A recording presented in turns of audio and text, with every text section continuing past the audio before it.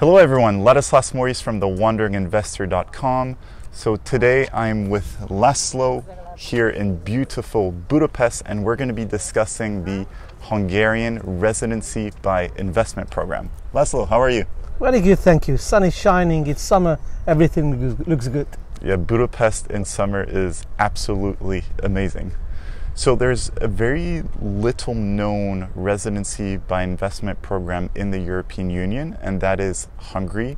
You probably have not heard of it because it's not being marketed anywhere really, but Laszlo has been helping people go through the program for a number of years.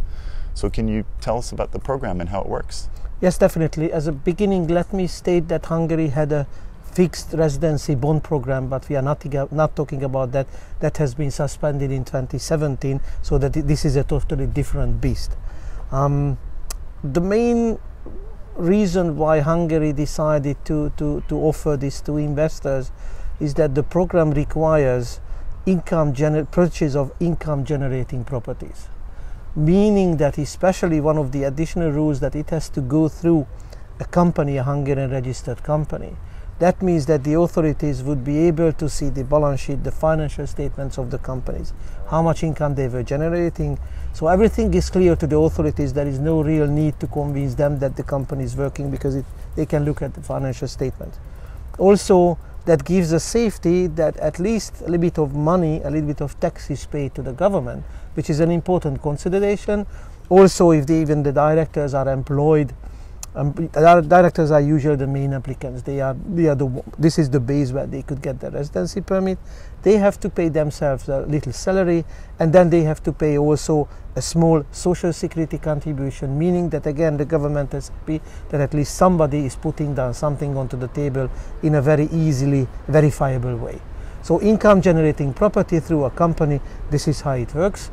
The amount, which is usually the question of how much needs to be invested, is 180,000 euros, with the property prices, as we could have seen from your previous videos, in the inner city of Budapest they went down by 30–35%. I do not see a huge increase in the near future, so maybe this could be a time where also to buy a property, and then the additional advantage is to get the residency permit for the whole family later on. Okay. Fantastic, very, very interesting. So essentially, it can be any business that you create or buying property through that company.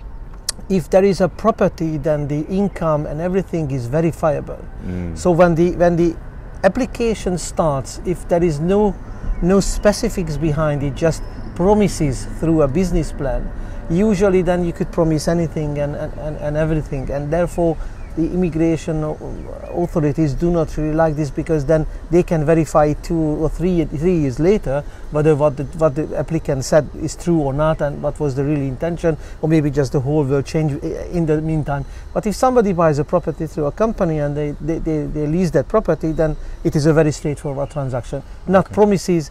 There should be a pre-approved property purchase agreement also enclosed with the application, which also shows the intention, the real and true intention of the investor, that yes, they are serious. Okay. But if the residency permit is for whatever reason is not granted, then they can break this agreement and they can put back the property. So you could structure it the way that your cash layout or cash risk is not really a lot of money.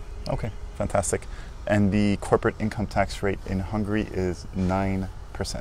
Yes, 9% flat for every company, meaning that if somebody wants to include additional activities in the company, not just the purchase of the property and using that, then I think that yes, not many people know that Hungary has this kind of low income, corporate tax income rate, and therefore when, for example, comparisons are made.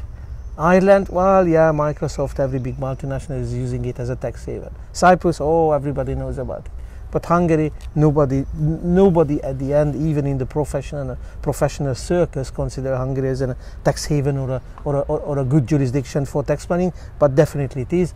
No withholding taxes on outgoing dividends, royalties, interest. So at the end, I understand that I'm Hungarian, so I'm slightly biased.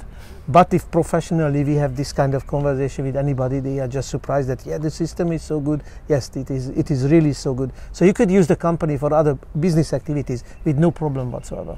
So yeah, this is really attractive. So essentially you can come to Hungary, you invest approximately 180,000 euros into local property, you structure it in a local company. This gives you a visa so you can travel around the European Union without any problems. Correct. And at the same time, you can use this company with a 9% tax rate to do whatever other business you're involved in. That is completely true. Obviously, there is a slight disadvantage that you have to keep the books of the company in order.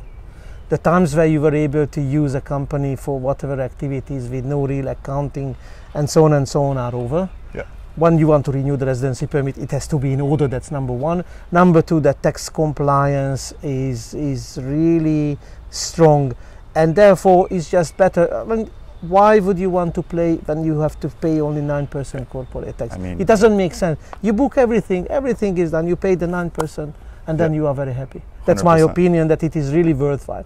There are statistics that they put usually the level, the threshold at 20%. So below 20%, if the taxes are below 20%, then people are happy to pay. If it's above 20%, they start playing games. Cool. In Hungary, that is definitely not the case. Yeah, for 9%, it's not worth playing any games. That is for sure.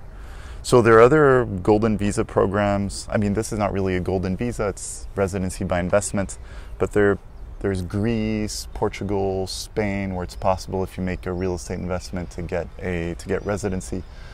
So why Hungary? Why not these other countries? What's Hungary's competitive advantage compared to these other markets?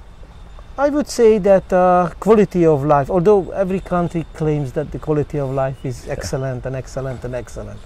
But I really, let's say that I urge everybody just to come for 2 or 3 days, look around, and then, fair enough, culturally, I mean, we have a long history. So at the end, this is a very improving country. We are not facing really any kind of economic crisis, or what, for example, Greece had to do.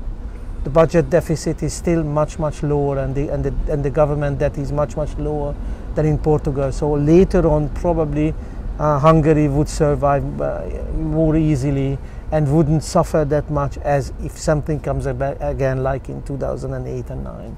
That's my opinion, and maybe I'm wrong, obviously, and I love my country, but really the impression of people who just came and looked around architecturally, business-wise, in many aspects of life, they were very satisfied. And okay, if you are thinking about a second residency, this is definitely a good choice.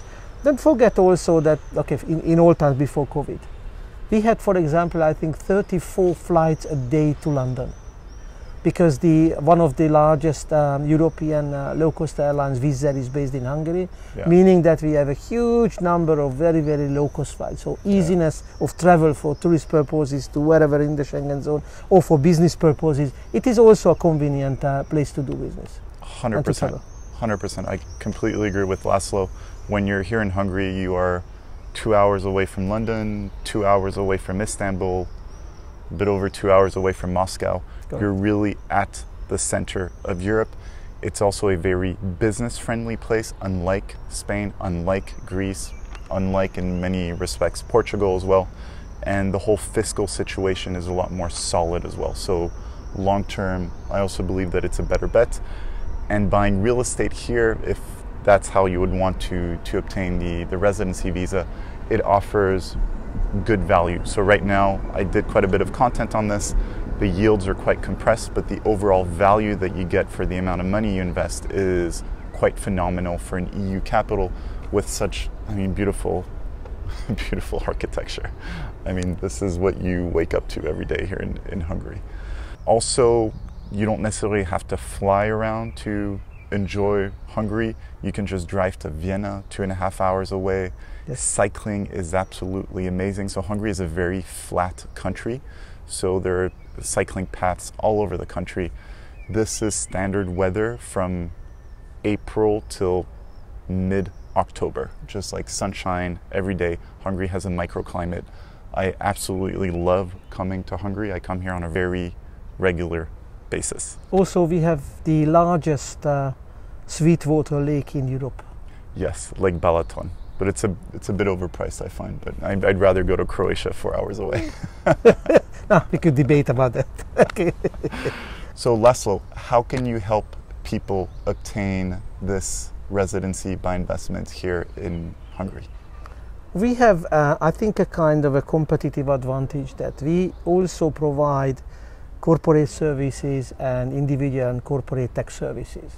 So it's not just the choosing of the property and then leaving the poor client alone trying to find a suitable accountant with tax returns and everything, but we could really give a full service if somebody is interested. Company formation, property choice, the residency permit, renewal of the residency permit, annual reports, bank account opening, and so on and so on. So I think we are quite good in what we are offering to the interested parties, and then it is going quite well because business is going well. This coronavirus obviously didn't help matters too much, but then we expect that at the end of the year now things would stabilize in a sense that everything would return to the old system and we could continue doing business the way we did before. Cool, fantastic, great. So if you want to get in touch with Laszlo directly, there's a link below with more details on the Hungarian Residency by Investment program, and also Laszlo's email right below in the description. Thank you. Laszlo, thank you very much for your time. Always appreciate it. It is always. Thank you. Cheers. Cheers.